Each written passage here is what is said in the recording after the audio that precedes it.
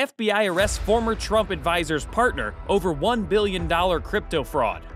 Chinese billionaire Guo Wengui, who had close ties with former U.S. President Donald Trump, has been arrested by the FBI for his alleged participation in a multi-million-dollar cryptocurrency fraud. Wengui and financier Qin Mingji are accused of using social media and other platforms to lure victims into the fraudulent scheme, and using the proceeds to acquire luxury items such as a yacht, Ferraris, and a mansion. The Securities and Exchange Commission, SEC, believes that Wengui launched the fraudulent securities offering in 2020 based on a cryptocurrency called H-Coin, allegedly supported by precious metals. What do you guys think about it? Subscribe to NFT Premiere for more videos.